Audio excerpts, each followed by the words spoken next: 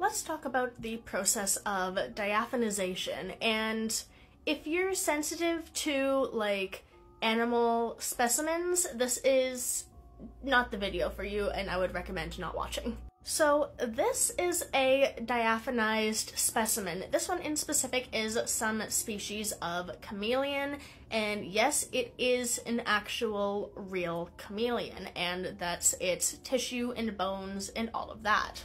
These are different from other types of specimens, like ones that are preserved in formaldehyde or taxidermied or pinned, and there's a very kind of lengthy chemical process that is used to produce this result. So first of all, you have to choose the correct specimen. It's very hard to do with large animals, so the most common specimens used are things like reptiles and amphibians, as well as fish, as well as some smaller and younger, usually animal specimens, usually fetal or juvenile, not usually full-grown mammals or birds. Additionally, with mammals and birds, they have to be prepared a little bit differently with all of the feathers and fur removed.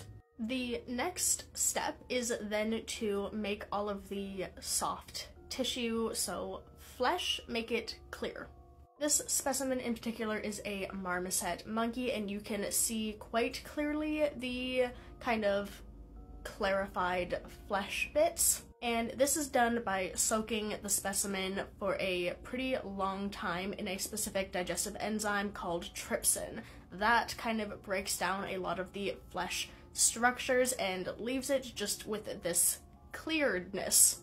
Then, after all of the flesh is clarified, then the remaining stuff in there is dyed using a bunch of different stains, namely Alcyon blue and alizarin red, to give a very distinct blue or red or purplish color to different tissues. Different dyes stick to different tissues, so depending on what dye is used, that will be the tissue that just kind of shows up. See, the bone is different colored than the flesh, which is different colored than the muscle and tendons and cartilage and all that.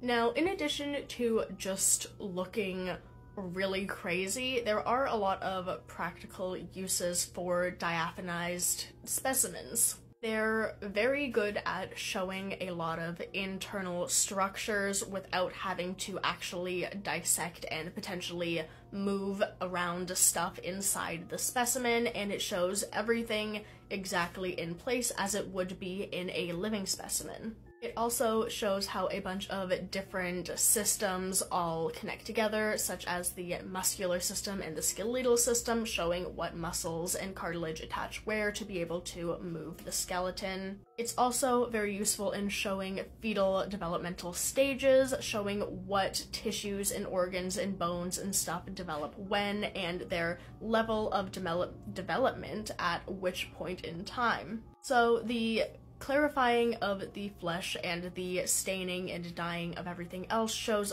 very clearly all of the internal structures, which again is very, very important in understanding how stuff works. And as far as I'm aware, this process is pretty good at preserving things too, and a lot of these diaphonized specimens can last a very long time.